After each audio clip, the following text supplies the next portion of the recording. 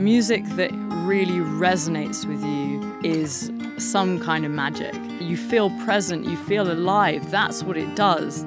Raw Space will be the world's first live 360 augmented reality album stream.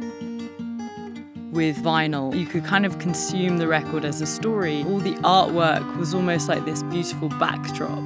When you actually went to put the record on, there was also a ceremony around that. My curiosity was how you made that vinyl a vinyl for the 21st century.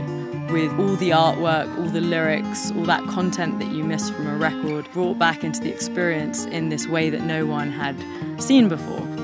So when Raw Space launches, a viewer or listener will log in to this room.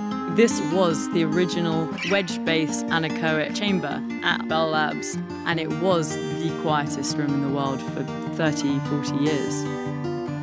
A viewer will be able to look around in 360 and be in the anechoic chamber.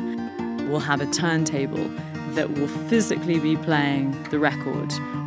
It will appear as if the artwork is flying off the vinyl and surrounding the listener. For each song, you're being transported to an entirely new world.